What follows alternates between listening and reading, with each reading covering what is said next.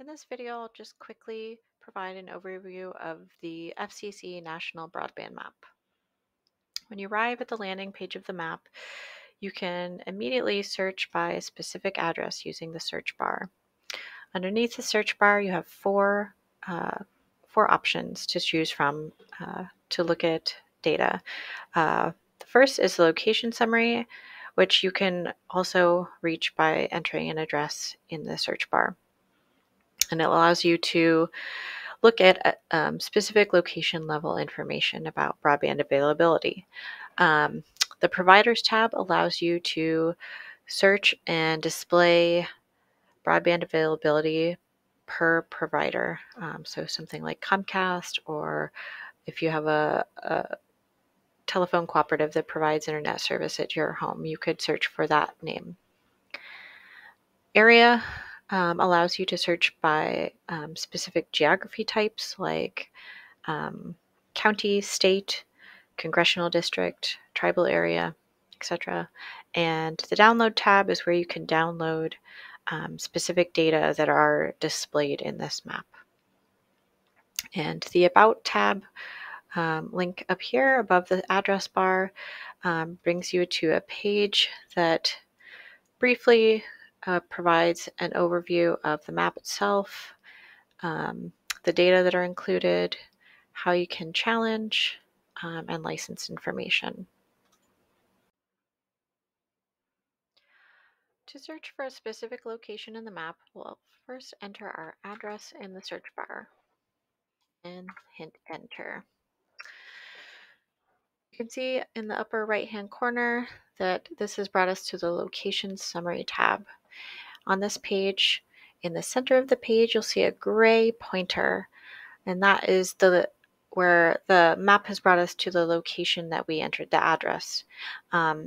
Over on the right-hand side, you'll see the address again listed, and underneath that in red text, it says no location data. This is only because we have not yet clicked on the specific location point in the map. And once we do that, you can see that information is populated that right-hand side of the screen. So this includes information about the location itself, as well as broadband availability information at the bottom. And then below the availability data, you can see we have a map legend. So green dots on the map are indicating that coverage is available. Red dots indicate coverage is not available. Gray dots indicate the location of a government building, public library, or other location that would typically not subscribe to a mass market broadband service.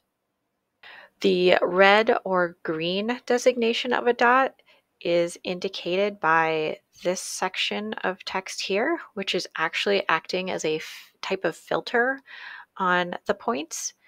To change the filter settings, which currently are displaying any type of technology, which means it could be cable, satellite, DSL, anything like that, at speeds of 25/3 or greater.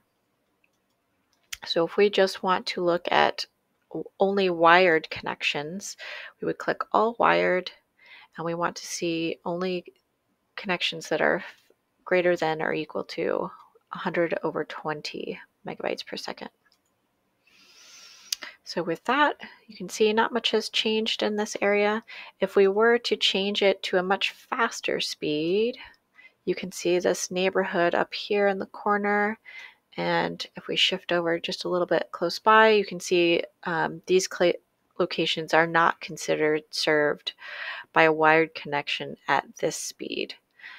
Okay, if we change it back to 100/20, that story changes. So you can see there are fewer locations that are displaying as not served. So that's just important to keep in mind as you're searching around and looking at locations. This served or unserved status is going to be based off of this filter setting here.